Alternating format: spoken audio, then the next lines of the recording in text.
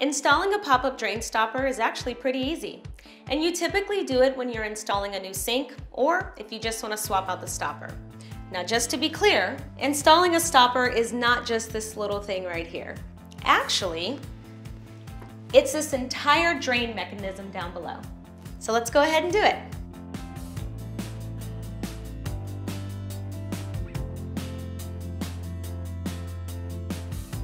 I'm going to start by taking this decorative ring, or it's a drain flange, and I'll grab some plumber's putty.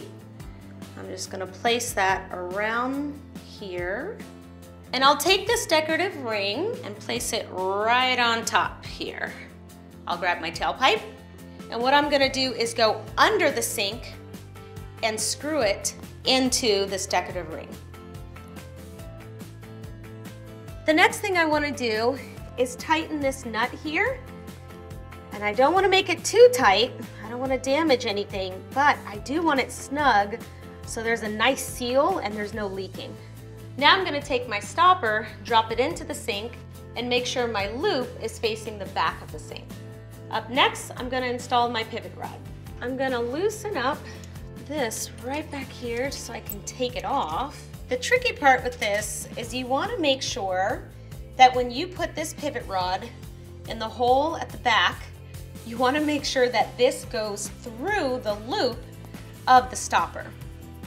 So I can't see it, so I'm going to feel for it. Before I screw anything on, I'm going to check. I'm going to hop up and see, and when I move this pivot rod up and down, here we go. Okay, cool. Back down. Now I'm going to grab my screw and then screw that on. Now I'm going to push this handle rod down the back of the faucet, down the hole, and then push the pivot rod down so the stopper is in the open position. All right, so now I'm feeding the handle rod through the clevis hole with a goal of lining it up with one of these lower clevis holes down here. I'm going to go ahead and tighten that in place. Perfect. And now I'm ready to attach my clevis strap.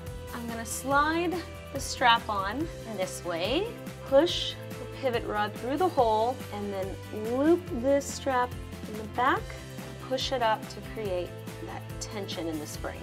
The final step is to connect this P-trap to the tailpipe. So I'll connect it to the tailpipe first. Now I'm going to run the water to check for leaks. I like it. Now, let's see if the stopper works. That sink is filling up. Looks like a job well done.